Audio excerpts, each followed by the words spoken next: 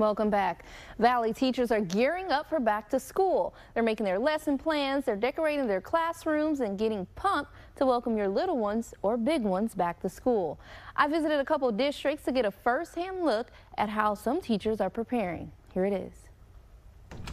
For nearly 20 years, Donna ISD's Lisa Moreno has decorated her classrooms to welcome back students. This year, we caught a glimpse of what her second graders will see this year. It has to be inviting. The classroom culture, it's really, really important.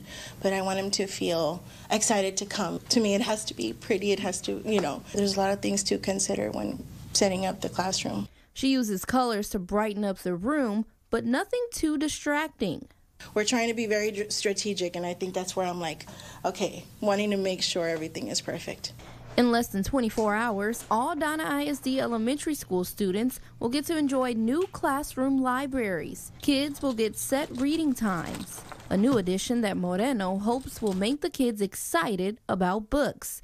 The district lending an extra hand to teachers by helping them with school supplies. We received teacher toolkits.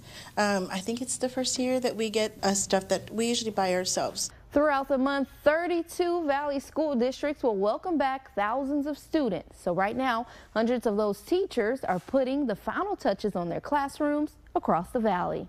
Well, like every year, I'm excited to meet my new group of students, to motivate them, to inspire them, to be interested in science.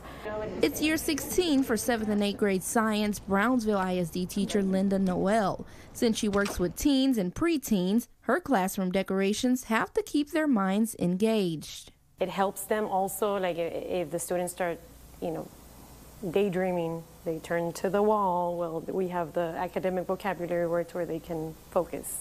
Noel says a challenge for her each year is making sure her lesson plans cater to each student's learning style. We have to keep all students engaged at all times and coming up with meaningful lessons that will hit every different learning style is important for their learning.